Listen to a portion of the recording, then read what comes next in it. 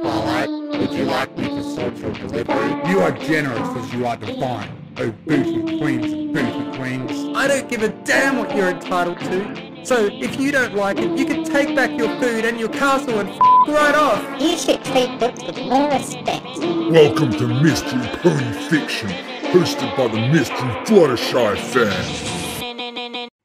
As Delicate as Petals by EvenCrazierSpacedust.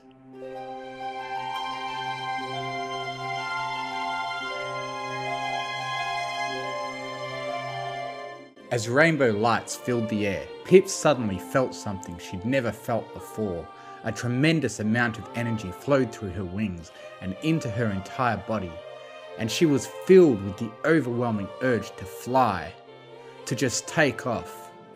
She barely had to think about it before her hooves left the ground, and soon she was soaring alongside her sister, her mother, and her newfound friend Sunny.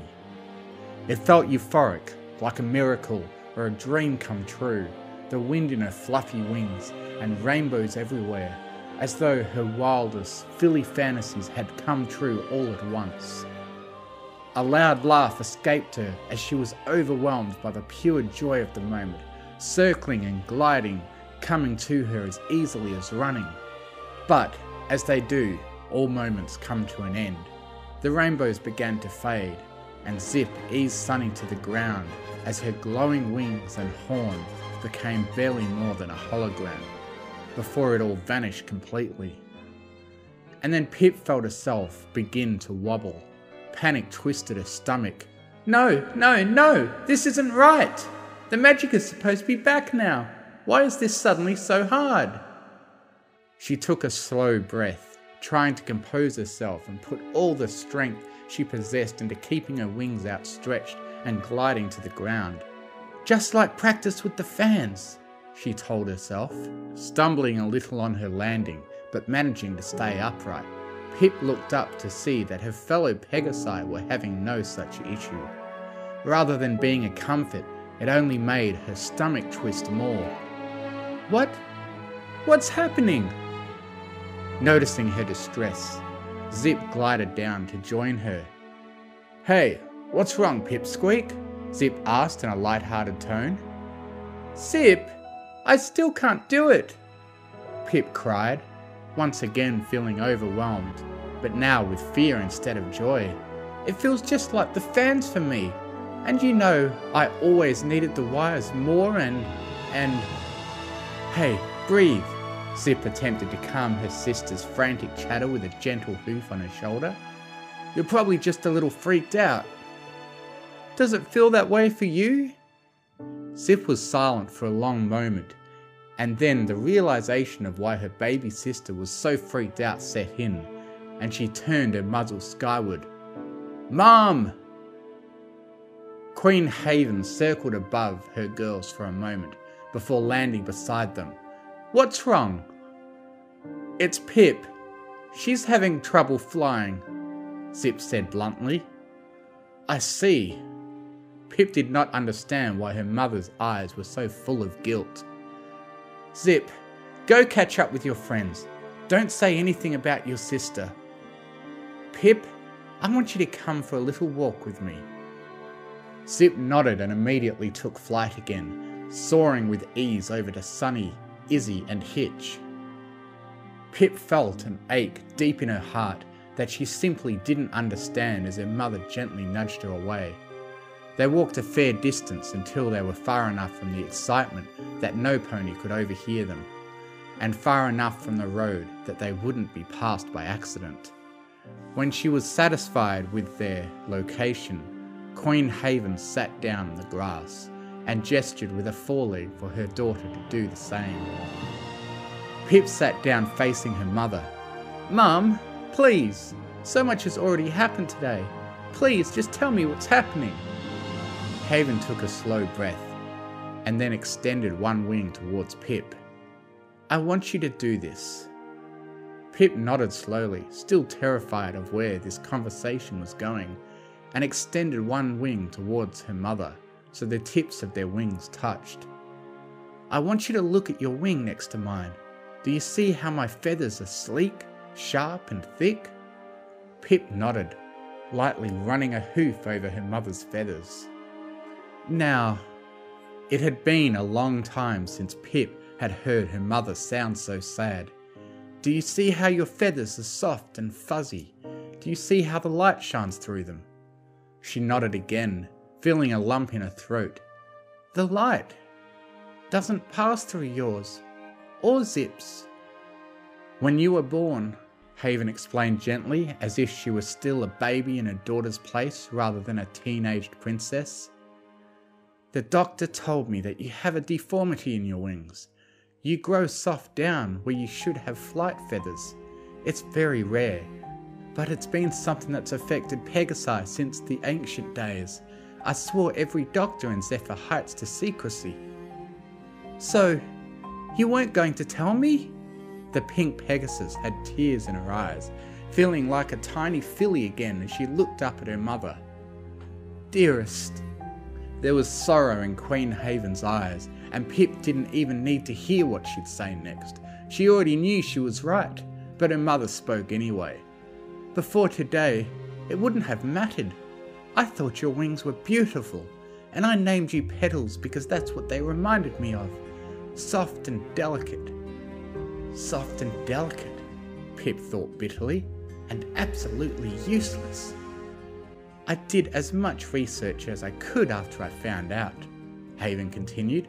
Most Pegasi with your condition were able to fly a little. They could glide, hover, and propel themselves a little with their wings. But that's about it. Your wings just don't catch the wind properly. But, I mean, if the old books are true, which I think tonight has proven, we used to be able to walk on clouds. You'd still be able to do that. Pip sniffled a little, wiping her eyes. What good is that if I can't reach them? Not knowing what else to say, Haven bowed her head. Would you like some time alone, Pip? Uh-huh. She stretched out her forelegs and rested her chin on them, laying on the ground in defeat. That should have been a red flag. Pip never wanted to be alone, but Haven left anyway. Fortunately, Zip knew her baby sister just a little better than her mother did, and it wouldn't be long before Pip heard wing beats and a soft landing behind her, followed by her sister's voice. Pip? Leave me alone, Pip whimpered. Go enjoy your flying, or whatever.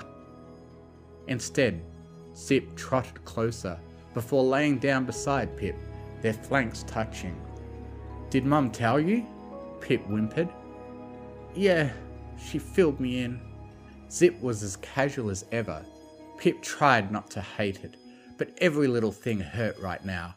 Still, it would have hurt more if she'd made a big deal of it, and they both knew that. Mum says in the old days we could walk on clouds. I know she meant well, but what's that worth if I can't get up there? Who says you can't? Pip looked at her sister, shocked and angry. Mum! The doctors! Zip, magic or no, I can't fly! Zip once again put a comforting hoof on Pip's shoulder. I never said you could. I said, who said you can't get to the clouds? Come on, you really think I'd leave my baby sister behind? A soft gasp escaped Pip, followed by a whimper, and then in seconds she was sobbing into Zip's chest. She felt her foreleg gently wrap around her. When you're ready, Zip said gently, once Pip's sobs had reduced to tearful hiccups. I think I know how we can do this. You won't let me fall? Why would I? You did at my show. Pip could see the defiance in her sister's eyes. She knew Pip wanted to tell her that was different, to be standoffish, but instead her eyes softened. Yeah, I did, and I'm so sorry for that. You don't have to forgive me either, but if you can trust me, I promise you, I will never, ever let you fall again. A few long minutes passed in silence before Pip spoke again. Okay, what's the plan? Remember when we were little and I used to give you fallback rides? Yeah? Zip spread her wings out. Stand up and hop on. After all that had happened, Pip decided this was the least ridiculous thing that had been asked of her today. She settled onto Zip's back. Okay, ready? Zip stood, then took a running start and took off, soaring into the dawning sky, feeling the wind in her mane like that again.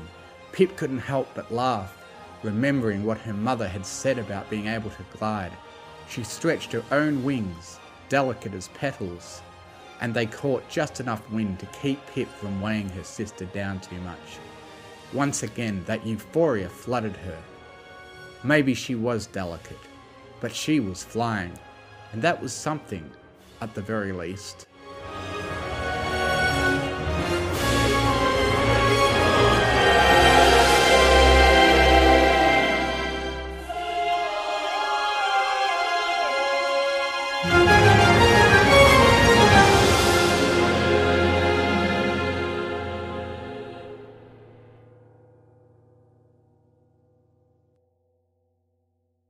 Thank you for listening. If you enjoyed what you heard, please consider joining my Patreon, patreon.com/TMFF, to get early access to audiobooks and to be able to request I do a reading of what you want, provided the author approves. Thank you to Artlist.io for providing the massive music and sound effect library that I have to work with. And most of all, thank you to the bronies who write the amazing stories that inspire me to make these. Fluttershy and Izzy are best ponies. I now have a Discord server where you can join in and chat with other fanfiction fans. If you enjoy what I do, you can donate to me on Ko-Fi, links in the description.